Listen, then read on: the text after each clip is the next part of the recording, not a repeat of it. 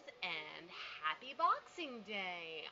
The kids are playing with their toys, so I just wanted to pop in and say a quick hello and show off one of the few things that I got for Christmas. My sister, who is also a crafter, was very kind and got me the ergonomic hook set from Hobby. It goes from size 2.0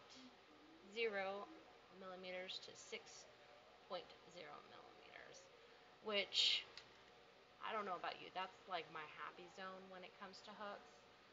Because she was a little chagrined at first because she's like, didn't want to buy the small set and think that you think that I was a cheapskate, but the bigger set I didn't think you were going to use. I'm like, you are exactly right.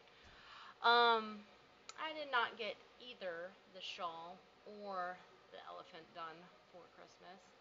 No big surprise there. The trip to Texas took a lot out of me. I was in bed almost every single night, no later than 8 o'clock.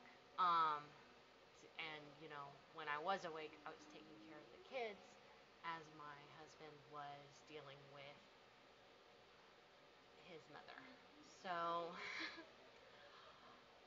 got some well-meaning advice from my mom about how to better pace myself with projects, which I'm going to take to heart. Um, Definitely going to finish that shawl as soon as possible, but I think the elephant is going to have to end up being my brother's birthday gift, which is in September. And I say that because I've got a lovey that I'm making for a good friend of mine who is going to be due in March. And then I've got a huge mandala blanket that I am making for my cousin who is getting married in May. And that is going to take a long time. If it doesn't end up king sized, I will be very surprised. I believe it's called Phoenix. I don't remember who it's by.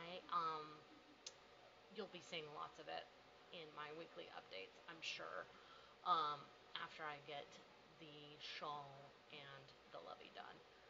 Um, Goals for the new year.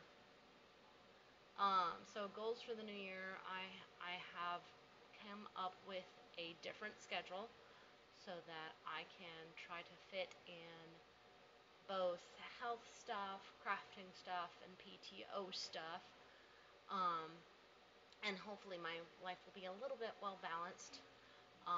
My goal is to be at what I consider my healthy weight, which is 170 by this time next year. So I know it's totally doable, so fingers crossed. And then uh, maybe I'll hit 200 by this time next year. Subscribers, that is. In the meantime, as before, if there's something you would like to learn, or if you have feedback for me about my channel, I welcome it. Put it in the comments below. I'm learning that the more that you guys comment, like, and subscribe, the more that I am able to be seen. So I'd very much appreciate that. I hope you all have a happy new year, and see you on Wednesday.